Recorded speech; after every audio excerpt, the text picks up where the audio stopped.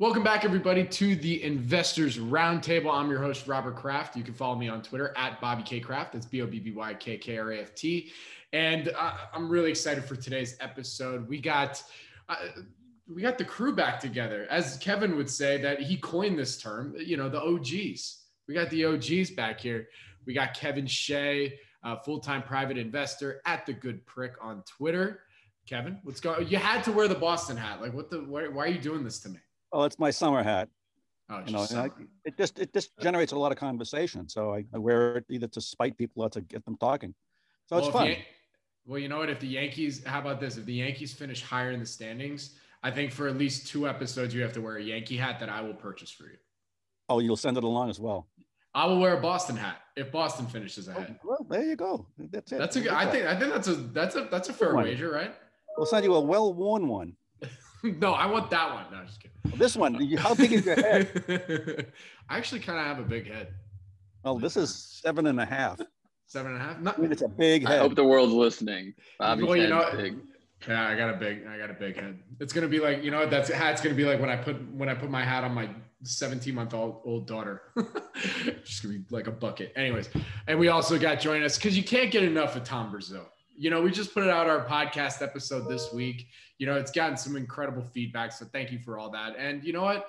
Sure. We had so much fun that Tom, we wanted to have him back on today. So Tom, still hot in this room. Thanks for having me back. Kevin, it's great to meet. We were talking before. I told this is going to basically just me, asking Kevin for more information about like life and about like these different areas. He actually knows something about the world, which I think a lot of us investors could use sometime. Sitting behind computer screens. Put my wisdom hat on then. Put the wisdom. We're going to call that Boston hat the wisdom hat. No, where is the wisdom hat? I know he wasn't talking about the Boston Red Sox hat. I put it away for a while. Oh, you have a wisdom hat? Oh, okay. Oh, yeah, sure. So our main topic today that I really wanted to talk about, because this has been getting a ton of play both on Twitter vis-a-vis the lumber bros, and just from personal experience, and my family members that work in construction, they're seeing raw materials prices go crazy. So I feel like this topic's kind of starting to make it's definitely making the rounds on mainstream media and a few other podcasts as well. And that's talking about the rising prices of raw materials, especially in wood and lumber, as probably the most prominent examples. And the question whether or not this is just a supply and demand issue versus this actual being inflation. So Kevin, you've been posting a lot on Twitter about, some of your new woodwork that you've been doing and talking about how, it's been getting a little bit more expensive. So, I wanted to start with you on this.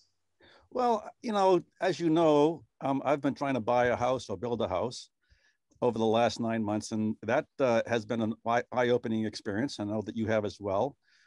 So I've had some up close and personal types of interests and how prices are going up or what they're doing. So that's a little bit of background, but the prices of lumber I've been posting over the last couple of weeks.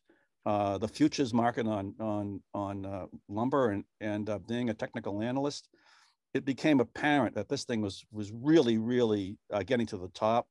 I believe it's speculation at this point in time, but right now it's probably pulled back 30% from its top already at 1,700, something like that, after going up 4x in I think less than a year. But that was pretty interesting. So I'm following it that way. And the other thing that's quite interesting to me is I had a conversation with a woman that I know, and she lives in South Carolina, and she has a family tree farm, big lots of trees. She's a lumber person. And I said, what's going on with the price of lumber? She said, it's the Canadian mills. And I said, well, what do you mean? She says, they're not operating. And I said, and of course, now you get into Canadian politics about we're not going to operate and all that stuff. So she was I can't get rid of my wood. I can cut it down as fast as they want it, but no one's buying it because it goes to the mills. So that was something that was very interesting to me. And I didn't follow up on it, but it seemed like it made sense given yet there are no mills in the United States anymore, big mills. So interestingly, and I don't have a view on inflation, so I'm going to be like, but we got involved in a few sawmill bankruptcies that were in the States, one in North Carolina and one in Florida. They were pretty large projects, and they were built for this very reason you were bringing up, Kevin, which is there aren't a lot of sawmills in certain markets of the United States. Also, my understanding, and this is like total novice, but there is actually kind of two markets. There's like the Canadian sort of hardwoods, and then there's like I guess the sort of southern softwoods. Softwoods, right. And there's like, yeah, and I'm not an expert on this stuff, but it is interesting because those sawmills, they still went off very cheaply, pretty cheaply, I think. The ones that were in North Carolina and Florida, and they were built for this express reason, which you were talking about, which is there hadn't been a lot of sawmills in a number of years that were built in these areas. So sort of, yeah, that's interesting. You know, as I said, is that when there's a need, people will fulfill it. You know, and that seems to make sense, but they have to do it at a low cost. And again, you know, how do you do that environmentally? So whether or not they're bound by restrictions, you know, I don't know whether they are or aren't, but it would be interesting to follow through and find out whether or not there is an impact on lumber prices that arises from the mills, okay, rather than from people not wanting to cut down trees or whatnot. This lady. Yeah. So your friend is, so she sends her lumber to, she has to send it to Canada in order for it to get processed. I can't say that, Bobby. I didn't get that far into the details of it, so I can't speculate one way or the other. But yeah, you see it coming down already, and what's happening technically, lumber has begun to crash. Now, the other thing I'm not quite sure if you know about, but if you're watching futures, you should be watching what's called the Commitment of Traders. I'm not quite sure if you know what that is, but it's a report that's produced by the federal government every 2 weeks. And what it does is it tells you specifically who's buying what and who's selling. They are called speculators and operators. And what happens is that when you start to see those things deviate, you can get some information what's going on about future costs of wood. And what's happening right now, the speculation is going way up. Okay, so there is quite a bit of speculation in the market as well. So you can see some of this data on futures pretty readily. I mean, it's been around forever, and the way it works is the smart money bails out when the stupid money goes in. Quite funny. But the same thing is true of copper, of zinc, and tin, and lithium, and all of the commodities are going up. And I think that one of the drivers, most likely, is inflation. I mean, ultimately, it's inflation and demand. I mean, housing around where we are up in Maine, they're building houses like it's going out of style, but then I read it elsewhere that they're not building houses. So I don't know what the regionalities are, but it seems that in some regions, the new home construction market is actually suffering. It's going down. So I don't know how to factor that in either, but you know, of course, if you can't get copper, if you can't get, you know, stuff, people start looking at other things. And the interesting thing about it is that I found this. I know this guy out in Illinois. He builds concrete houses. Literally, he basically pours concrete houses, and they're becoming popular. But you know, they're not going to take over the world. But there are alternatives out there. So again, if lumber gets too expensive, people won't build the houses, or they'll start to build them in other materials. I think it's a decent component of cost, so it is something to worry about, right? I mean, it's not like you can't make the argument that it's a small component of the input cost. Actually, I think a pretty sizable piece. Yeah, like it's a percentage of the housing cost. Yeah, exactly. Yeah, that's what I don't know what the percentage is, but it's fairly substantial. I mean, my kind of approach though, guys, like when the stuff is like, I take all that color in and all that temperature, but at the same time, it's sort of like need to find stuff from a bottom up perspective. So I don't mind being long this stuff, even if it feels overheated, if it's for an attractive price. But I definitely have to discount, you know, like I saw a SPAC the other day that was like they just struck a deal at it's 2022 earning 2022 EBITDA estimates, but a 2 times 2022 EBITDA estimates. And you just think, Jesus, this must be what the top looks like, you know, not the top, but just like where, you know, when you get like peak valuations on like numbers, like, you know, it looks cheap. I mean, it's value guys, I suppose, or at least for myself, considering myself as quasi value person, I have to be careful not to, like, you know, jump into boiling water. Anyway, yeah, that's what I worry about with all this stuff. Yeah. There are some other things. I wrote about this a while ago, and that when sports figures begin to create their own SPACs, you knew the top was in. I mean, when the stupid people start to act like they know what they're talking about, you know the top is in. So that's quite interesting. I mean, yeah, that's true. You see weird stuff. I've seen a lot of times though where like people just don't anticipate like how hard and far something can run. Like I remember seeing there was a guy that was like the founder of like Equinix is like one of the largest co-location like data centers and stuff. Data centers. And he was talking, it was from like the 90s was his interview he gave. And he was like, oh man, we used to like, rack them and stack them. We were making like 200% returns on our invested capital. So like when these guys showed up and offered me like $200 million, I thought they were nuts. And then that's like a $40 billion company or something. Yeah. So it's like, I do think sometimes you get these like really, I'm not saying lumber is that. I'm not trying to like make that case. I'm just trying to make, there are situations where things run a lot further than even domain people. Because you were all sort of colored by when you came in. Like if you were in a hard cyclical industry and then it sort of like didn't become hard cyclical anymore, or became less cyclical, or had a nice super cycle, like you would totally miss it because you'd be like, well, this is the time to sell, right. Even though it's 2 times, like we got to sell this steel mill. So I don't know. It's to me, it's harder. I'm willing to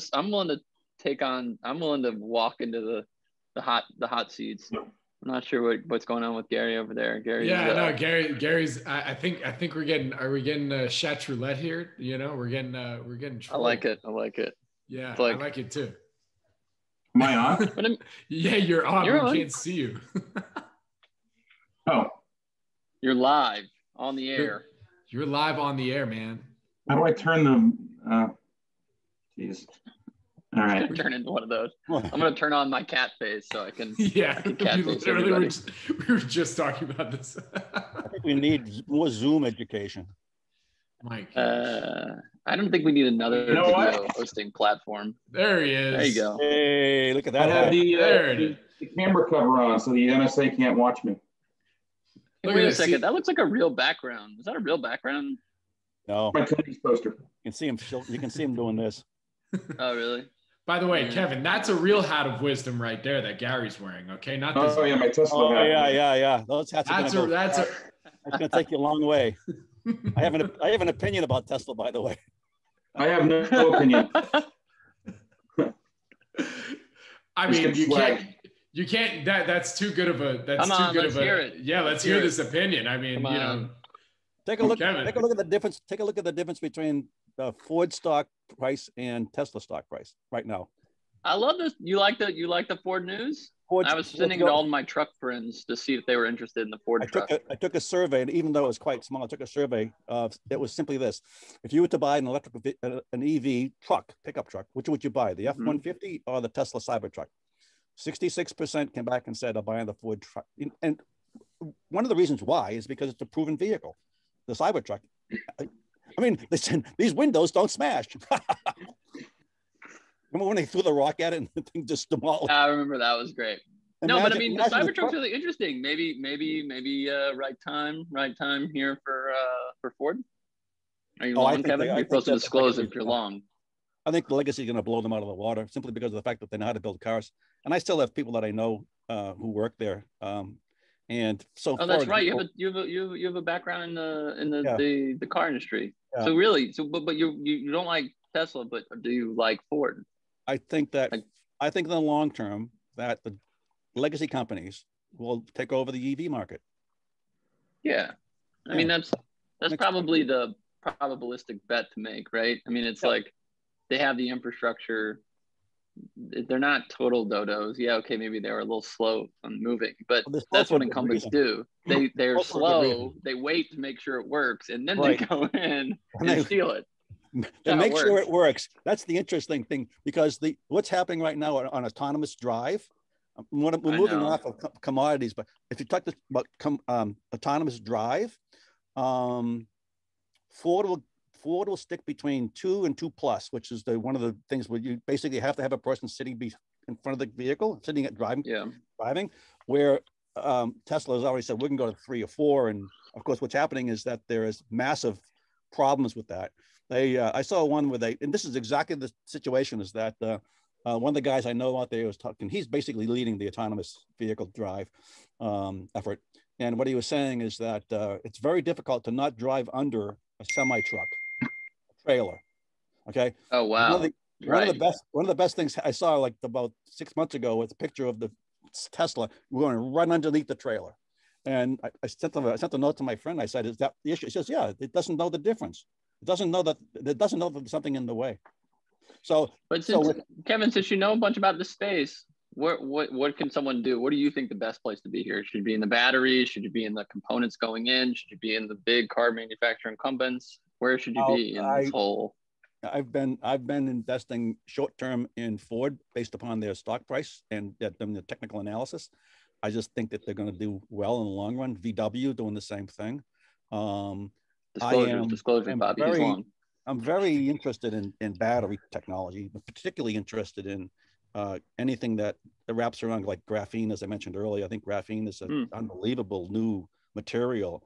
If they can produce a battery, that's going to be massively disruptive in the way in which people will accept it, because the charging is 10 times as fast as, and this is all scientific R&D at this point in time.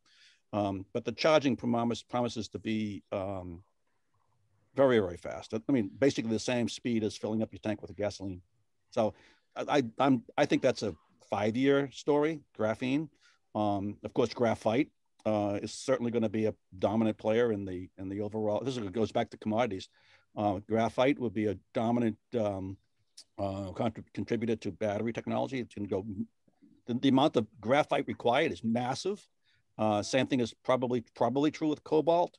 Again, there are now multiple technologies that are out there that there's an aluminum ion battery that's being built. So there's multiple competing technologies, but they're all based upon, an existing commodity, which, one has to go through and find out whether or not the commodities are available or what. I mean, tin, cobalt, graphene is a produced product. It's not a material where graphite is. So Kevin, yeah, Blue Horseshoe loves graphene. Blue Horseshoe. I had to get it in, Bobby. It's from Wall Street. The Wall Street Blue reference. Horseshoe. Blue Horseshoe loves Anacott steel. I can't remember something. No, that's what he said. They were trying to like pass inside information or something. Anyway, I digress. That's too funny. So you wouldn't. Okay, so we got to find a graphene company. All right, now I have homework to do, Kevin. I have to find a graphene, and I need. What about copper? Are you long? What do you think this will affect copper? Too hot already. I've already been in and out of copper, but I don't play the commodities, but I find stocks that are out there doing it. There are some pure plays, but you have to go to Canada for most of them, for these pure plays. Somebody had mentioned a copper recycling company. Oh, there's copper recycling, there's lead recycling, there's everything recycling. There's a lead recycling, Aqua Metals. I don't own it. AQMS. They're a lead recycling play. They seem to be doing pretty well. The last two recyclers I touched, I got bludgeoned on. What was it? Like, Gary will know the name of this. What was the one that who was the Canadian guy? It was like Guy Spear and Workhorse, or something. Wasn't called Workhorse. Come on, help me out. Was it Horsehead zinc? Horsehead. Oh, yeah, it was zinc. What they recycling zinc or something? Yeah, I forget. I never really got involved in that one. I never really understood it. So I guess I never understood it. It looked cheap all the way to zero. Yeah. Yeah. So cheap. Well, it's Canada, man. That's the way of them sometimes, right? But the one thing to be fair, they got outschooled in the bankruptcy process. Like Guy Spear, God love him, he just got totally outschooled. He did not know what he was doing in U.S. bankruptcy court, and the U.S. distress guys just walked all over him. So the guys that bought it, I think, got a pretty good deal. I can't remember the name of the firm. It's not going to come to me. Wild Horse. These names, people come up with stupid names for firms. But it was a Gray Wolf, I think it's called. They're called Gray Wolf. Gosh, now I'm going to get hate mail from someone that works there. Anyway, continue. Kevin, now that I've offended 3 people in the course of a minute, I'm getting good at this podcasting thing. I'll give you one name that I do own. It's Nouveau Monde. You own that. Yeah. Interesting. I interviewed that company 7 years ago. Yeah, I mean they're getting closer and closer. I mean their production facilities going in. I don't own a whole lot of it. I just want to watch it. You buy a small thing and you watch it. Hey, Kevin, because I've interviewed a few graphite companies. I mean, what's the What's because it's so different than you know some of these gold and silver mining companies. You know, what's their big hurdle when it comes to getting past feasibility to actually constructing the mine? Is it more expensive to build a graphite mine than it is a gold silver mine? I don't know what the cost to build the mine is. I mean, the mining is far different than the production. They gotta find the mine, they gotta drill, they gotta do all the geology, they have to do all that stuff. So I mean, you have to, in my opinion, you have to separate the mining from the production. I mean, and then I don't know, again, I've seen mining. I asked one guy one time, I said, are you a mining company or are you a product company? He says, we're both. And I laughed at him. I said, you're out of your mind. You know, you're an idiot. Jesus. You know, we're both. I said, no, you're not. Because again, I think the thing you have to what do you want us to be, Kevin, so you'll buy my stock? I want you to be money making for me. Make me money. I'm whatever you want me to be. So the stock. You want to buy the 3M? I want to buy 3M. Make me money. No, so there's a lot. I love this though. I hadn't really thought about it. I hadn't really thought about graphite. I tried to find a copper play. And there was that one the last special guys were following, but it just ran so hard so far. I was just going, I forget the name of the one I had. I've had a very short period of time. But again, the reason why I'm into graphite is because I'm into electric batteries, electric car batteries. Yeah. So I think that the battery technology is going to go, it's going to make significant inroads over the next couple of years. I shouldn't say couple of years, over the next 5 years. And when it does, you may actually have a phone that hasn't got a battery in it. It actually has a capacitor in it, and it just sucks power off the capacitor because the capacitor is so capable of being able to hold its charge for so long that you don't need to be recharging a battery. So really? These technologies are unbelievable. I mean, Kevin, at some point I was hoping to come up with a company where we could just, put the battery like right on the side of your thigh. You insert it in the skin so that when you have your phone, you can just put your phone in your pocket and it'll charge while it's stuck to your ass. Like I figured that might be something. Mommy is like gonna have a career as like a science fiction writer. Jesus Christ, that's frightening. Well, if it doesn't work out in microcaps, Yo, all right, I want to bring Gary in on this. Gary, okay, so go back to the original topic. We already went down on anything that I've heard so far. That's hard to do. I have opinions on lots of different things, but I'm out of my element when we're talking about car batteries or cell phone batteries for that matter. I just want Apple not to brick my phone on an upgrade. That's all I'm looking for. Is it really batteries? Yep. Fair enough. My wife just replaced her phone because her battery was down to like 70%. Wasn't even holding charge. So she had to buy a new phone. Yeah. So Gary, real quick. So, the original topic that we were talking about today is supply demand dynamics versus, is this signs of inflation? What's your thoughts on this just in general? And, I'm sure you're going to come up with a rabbit hole that all three of us will want to then go down. No, I think it's interesting. I think the pandemic upended a lot of the order. And why the hell am I getting a call from Kentucky? I'm not taking a call from Kentucky. Anyway. Loop him in. Bring him on the phone. Yeah, bring him on. I've been hearing all these different things about like these container ships, like that whole supply train is completely fakaked. And then just things like weird supply things like you wouldn't think of. Like I was listening to a podcast with some HBS professors, and they were talking about how like they can't find a tent because like the way that they're shipped, there's like a strap that they hold them down by, and they can't get the strap. And so like it's just like all sorts of like really, really weird stuff that like you would never think of got disrupted in the supply chain issues. And I just think I was sitting with my partner Eric yesterday, and the FT had a whole list of things that were going up in price. And I said, okay, let me read these off to you, and you tell me which ones of these things do you think are temporary and which ones are permanent. And it was like, okay, bacon, well, that seems kind of temporary to me. Corn, okay, they're just going to plant more next year. And so I'm going down the list of these things, and it's like some things are hard to get more of, but most things, I think, the cure for high prices are the high prices. But Excuse me. You got his point across. Heimlich. It's all COVID. The cure for a cough is more coughing. I know, cure for more cough. But I was talking to like the labor shortage thing. Like that's a real thing. Yeah. So you know, that's probably the biggest supply demand imbalance issue as I see it from like a longer term perspective, because you know, it's sort of like, okay, lumber's way up, but like I just sort of think that like these industries where capacity was disrupted, if it brings more capacity, that's probably the worst thing for prices long term. So, you know, because capacity in an industry, once it's there, it doesn't really come back out very fast. Like these guys, these UK guys, Thomas, that wrote this book on it called you probably read it. Yeah. It's Capital Cycle Investing. The marathon guys, right? The marathon guys. Yeah, marathon, but out of London, marathon. Marathon out of London. Isn't that where like Nick Sleep and those guys started?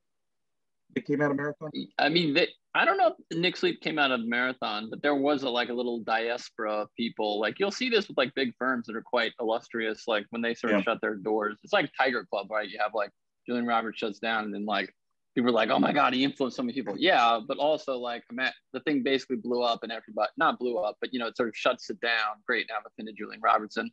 You know, everybody, you know, goes out into the world, and so you get like a diaspora.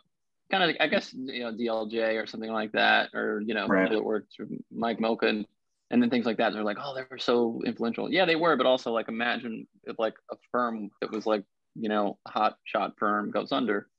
I mean, in Marathon's case, I think they just sort of like, I don't think it was performance. I think they just sort of were like retiring. And I think they seeded it through their spinoffs. I mean, eventually you get tired of dealing with outside people asking about how you're managing their money, and you just sort of hand it back to them, right? Like, isn't that? Never. Yeah. But like it's like I love when people come into the kitchen and tell me what I'm doing right and wrong. Somebody asked me like why don't you do some of this weirdo stuff for like on a larger scale? And I'm like, I don't want to answer questions about it. Like I don't want to hear other people's thoughts and opinions, like uneducated thoughts and opinions on the matter. But you know, the labor shortage stuff, I think that's a bit more real. And I sort of in the States here, we've got these enhanced unemployment benefits, and people are making more money staying home than they are showing up to jobs. That's absolutely right. I was talking to a buddy of mine yesterday. What's that? You sound like my mom. My mom's a bankruptcy lawyer, and she talks about this all the time. Why would anyone file for bankruptcy? They make more money on unemployment than they will working.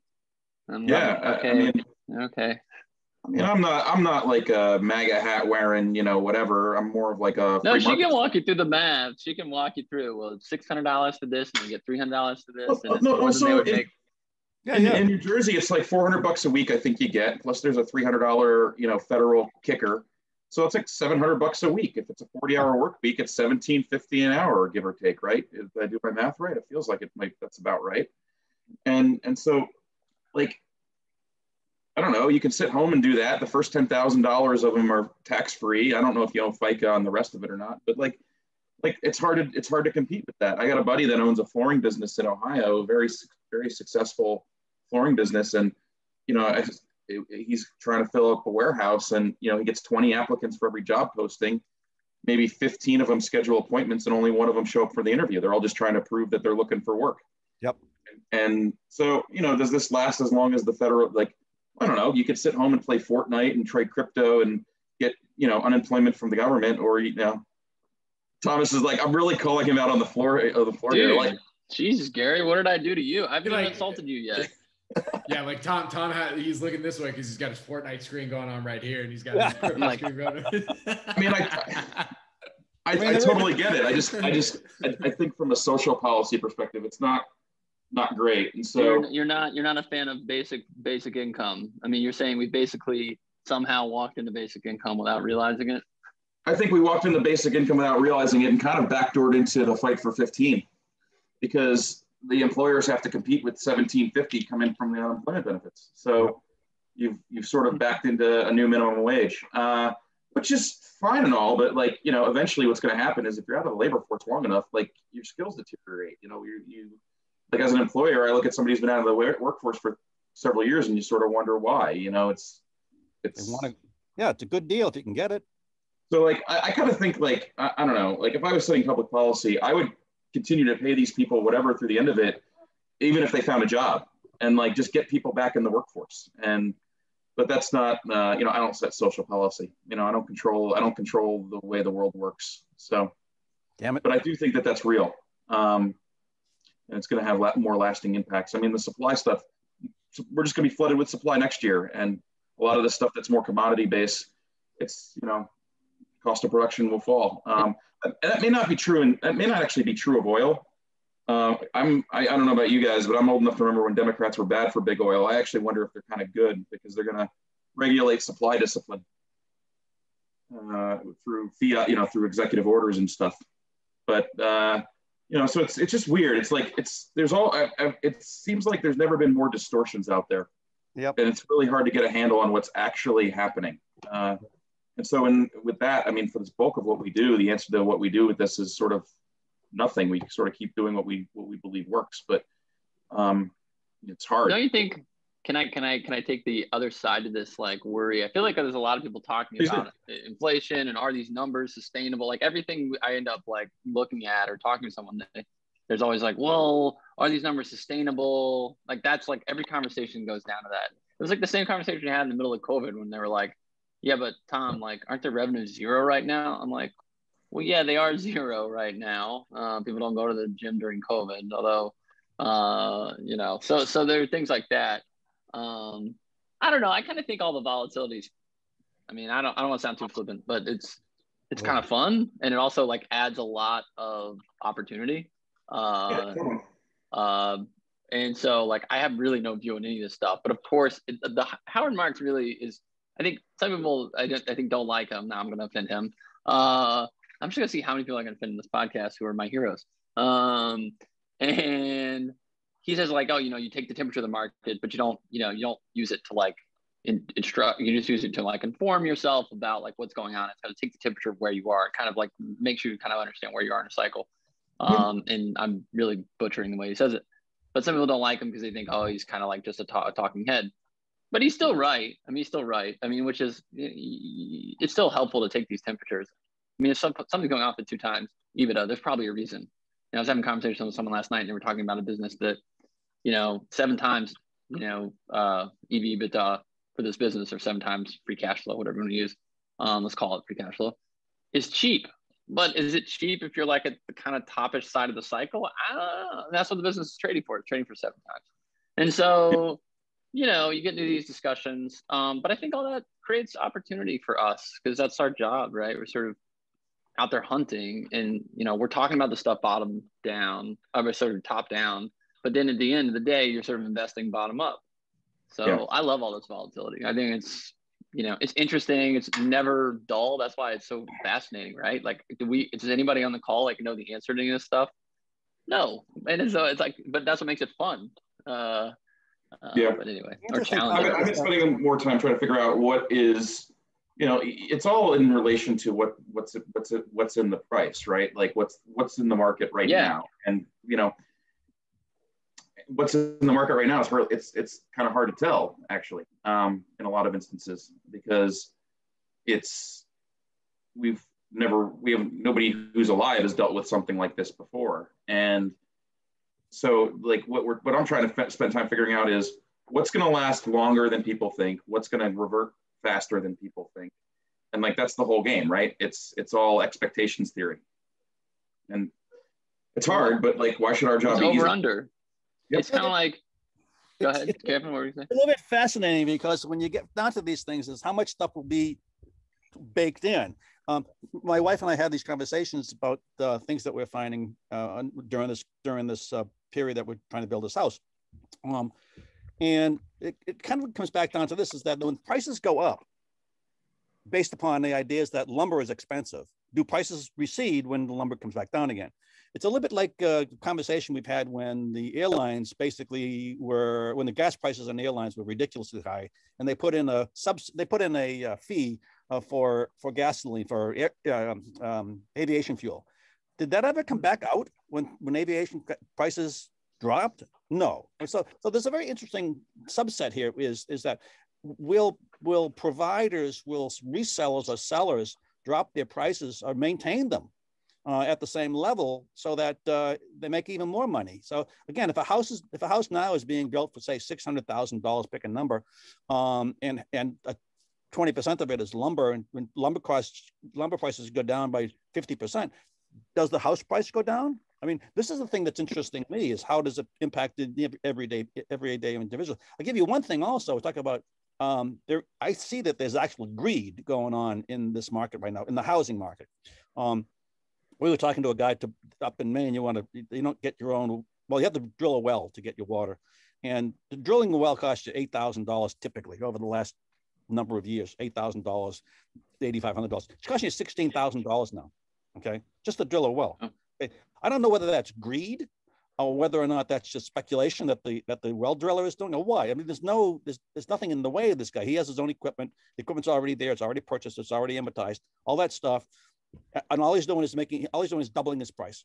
I mean, I don't see any supply or demand issues with that or anything of that type. All I see is pure greed. Okay, whether I'm right or not, I don't know. But how much of the stuff is pure greed going on now? I mean, is it speculation? Well, the other question with this is like the pricing elasticity. How much of it, where is it elastic and where is it inelastic is another interesting question.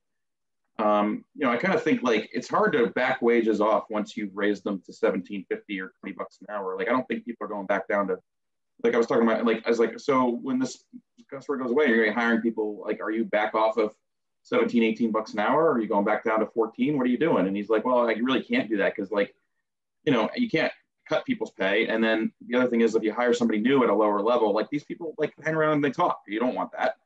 So it's like, it's kind of going to be a little stickier, I think, on the wage front, at least. That doesn't mean it's going to go anywhere from there, but it's stickier on the wage front. That's for sure. Well, wages will drive where appropriate. It will drive automation for certain. There's no question about that. I mean, Gary, it's interesting.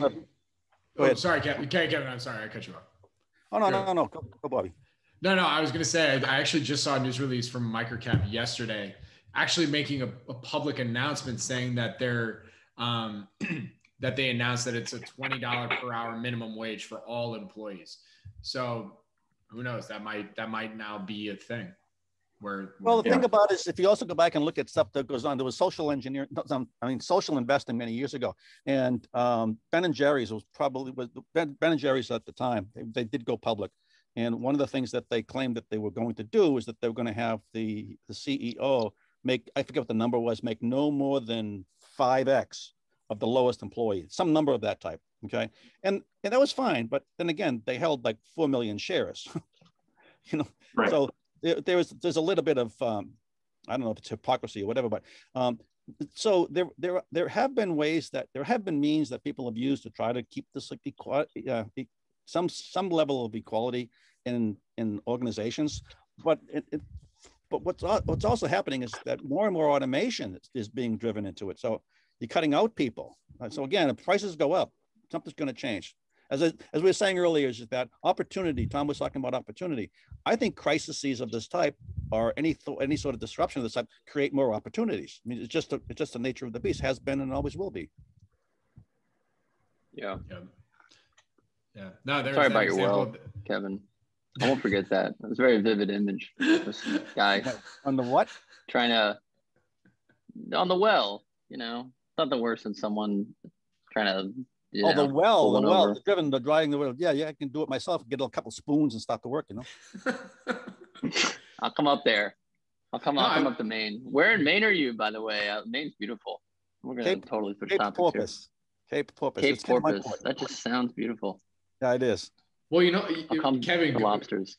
Real quick, Kevin, I have to ask. When you're looking at different, different potential mock-ups for building the house, you almost have to think about it like a trader. It's like, okay, do I accept it today, or do I have to should I wait maybe a week from now?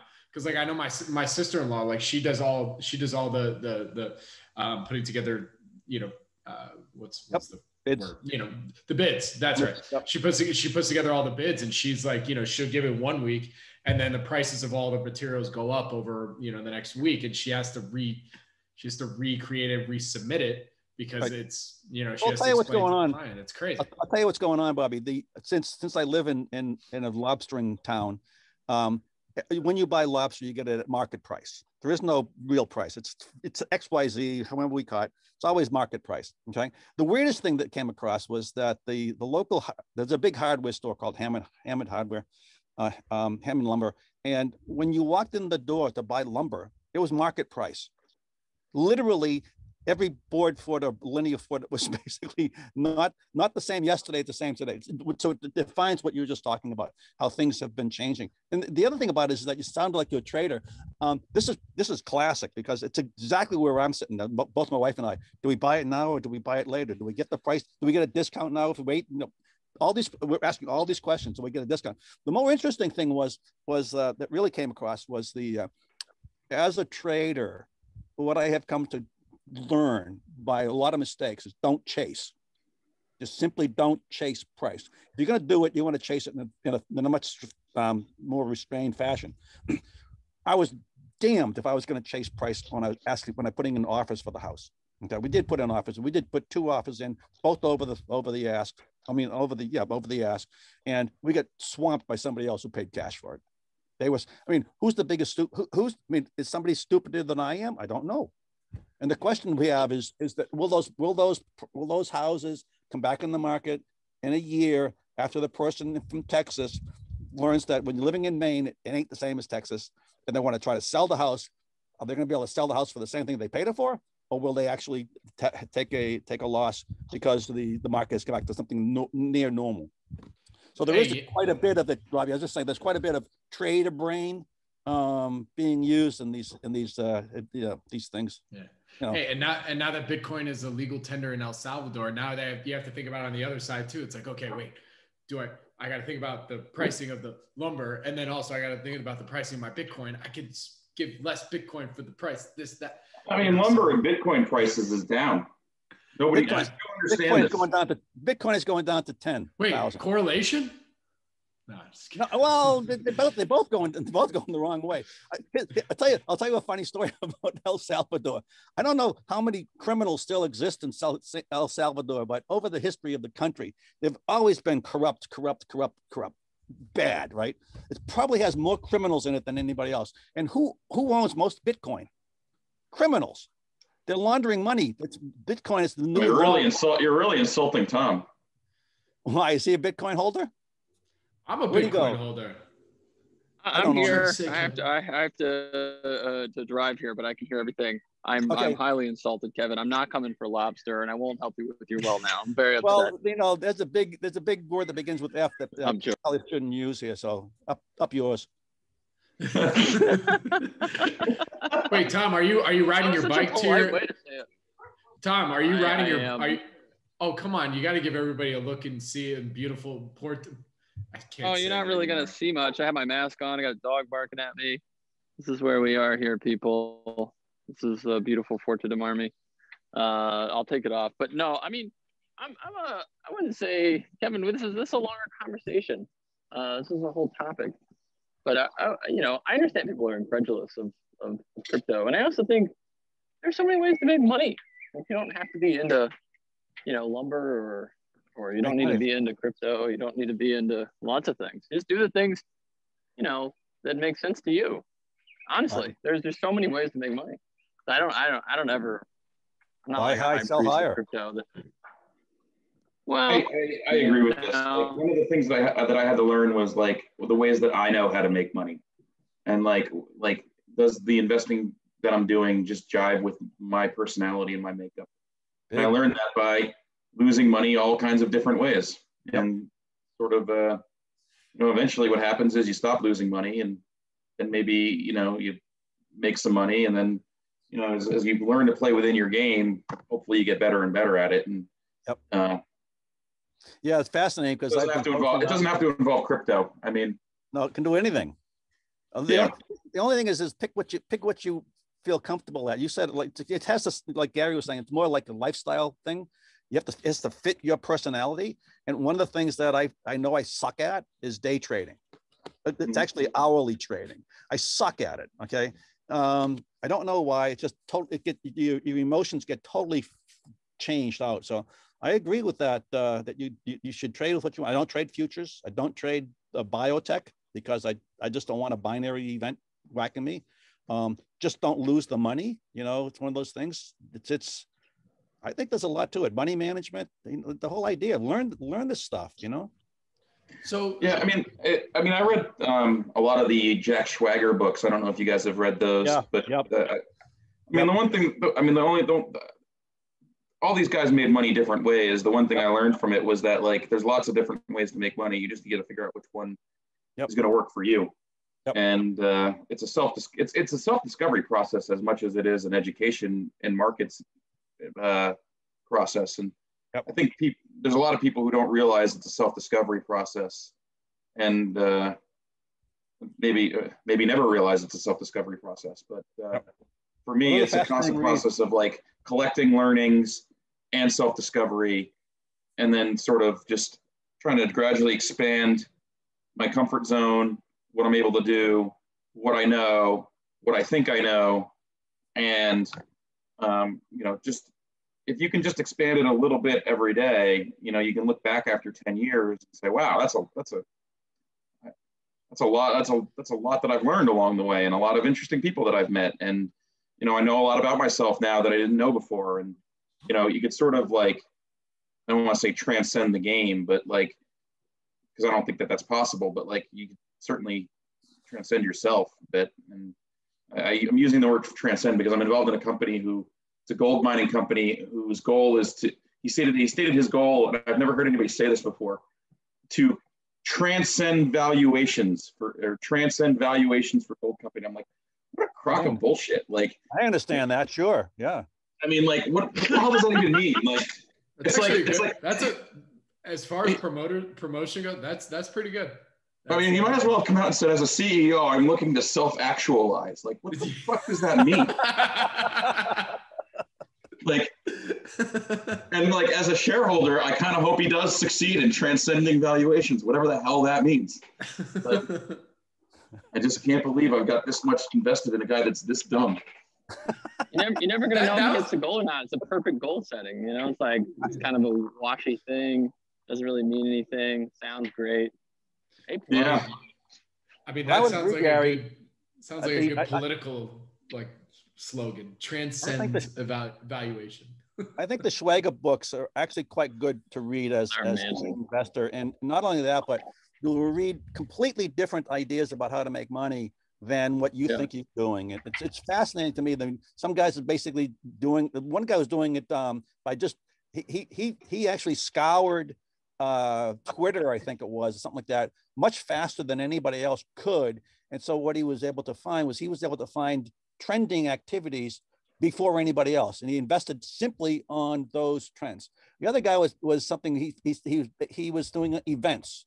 I think Keel is an event-driven investor, as you mentioned in the past. But we sit down and say, well, what events? When something happens, it's Jesus. I think Tom and I are of that same sort of variety. I can't speak for. I'm an event guy, steak and sizzle, event-driven. Also, like, for me, I'm a misplaced bet guy. Like, I try to be as agnostic as possible, because I realize, like, I'll hear about something and I'm like, oh man, I don't know, for-profit prison, something like, oh my God. I try to be as agnostic as possible, even though like I can't help myself. So they're just like, I just won't go there. I'm sorry, bro. Yeah, check your priors at the door, right? Like SPACs are terrible, right? Like, nobody's ever made money in SPACs. Well, people made money in SPACs this year. Yep. I'm a big believer in the Schwager books. Like, there's a few influential moments for me. And I sort of like, when I read, there was one, he did an interview with Jamie Mai, who you guys might know from the Big Short book. And like, when that guy just described what he was doing, it for me, like, I read about these other investors, and like once or twice for me, it must have been like somebody in my, like when Springsteen saw the Beatles on Ed Sullivan, like he just knew what he wanted to do with his life, right? Like, and when I read certain interviews like that, like Jamie Mai was one, I read another one recently in, what the hell's the title of the William Green book that he just put out? But he interviewed the guys from that Tom and I were talking about, Nick Sleep, from Nomad, and I was like, sign me up. Like this is like just really speaks to me. And it's like the more I learn about some of these other investors this way, it's like eventually every once in a while you just come across something that like really speaks to you. and like in the Schwager books, the Jamie Mai interview, like that's all mispriced bets. That's all he's looking for, or not, I should say all he's looking for, but most of what was described was just looking for, you know, a mispriced bet, you know, taking something that's priced on a bell curve that's actually a binomial distribution and taking a big ass bet on it. If you've got an idea of what you think the probabilities are, like hell yeah, like that speaks to me.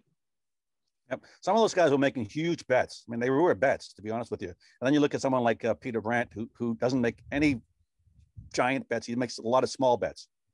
You know, so it's really quite fascinating how the whole, as we're contemplating this whole thing. I mean, there's so many different ways of making money, and so many different investors who have so many different means of being able to make money, or at least try to make money. It's fascinating how they spread throughout the ideas. I mean, you know, whether it's cultural or whatnot, you know, blah blah blah. It was fascinating to me.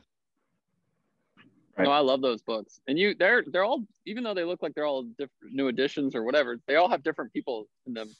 The social arbitrage guys are interesting. The traders are interesting. Yep. The mispriced bets, the macro theme through equities, all these guys with different strategies, they're amazing. Love it. Yeah, I mean, yeah, no, I'm on board with all that. So, all right, guys. Oh, Gary, you were gonna say? I'm just wondering what else we got here, Bobby.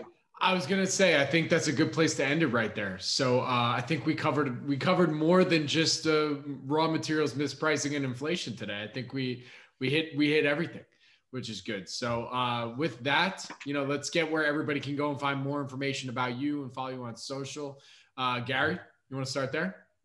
I'm on the interwebs. My company has a website. I have a podcast with Eric that we do sometimes in the market trenches. I was talking to somebody today that might be good to come on. So let's see. I don't know. I'm bad at this stuff, despite the fact that I have a podcast. Pretty good. That was pretty good. In the market trenches, Gary Ribe and Eric Fury. You can find that anywhere you get podcasts, and it's also on the SNN Network. You find our podcast providers. Gotcha. All right, Tom, where can people go and find you or book a tennis date with you? Yeah. Sorry, I appreciate being flexible. No, you know, go to my website, 507 Capital. Just the number's 507, and I'm on the interweb. I'm around. You can find me. Google my name. It's spelled funny, Braziel. Always happy to chat with people. Love learning, and always love different perspectives. So, thanks for having me on. And Kevin, great to meet. So it's nice to meet another fun guy out in the market. So I'm a fun guy. Yeah, real mushroom. I'm coming for the well. I'll still break lobster with you. Is that what they say in Maine? They don't say break bread. They break lobster. No, they eat lobster. Lobster. Oh, okay. Gosh, I can't get in with these Mainies. These Mainies are just like, won't let me be a local. Mainies. Yeah, no, we try and use the local talk, and they just won't let us. Yeah, they won't accept me. But that's Kevin, where can people go find you on Twitter? I'm still at the good prick on Twitter, and I'm surging again. Oh, you're surging. Yeah. Are you over 1,000? You're self-actualizing? Are you transcending Twitter? And I think he's transcending. I'm not an influencer on Twitter. I'm a transcendor. You know, that blue check mark is right around the corner.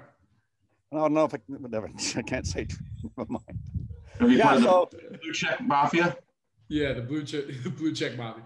Yeah, all right, guys. Well, this has been a lot of fun. Thank you guys for doing this. You can find every episode of the Investors Roundtable on the Planet MicroCap podcast audio stream, and also on our YouTube channel at youtube.com/SNNWire. I'm your host, Robert Kraft. Thank y'all. See you next time. Bobby, thank you.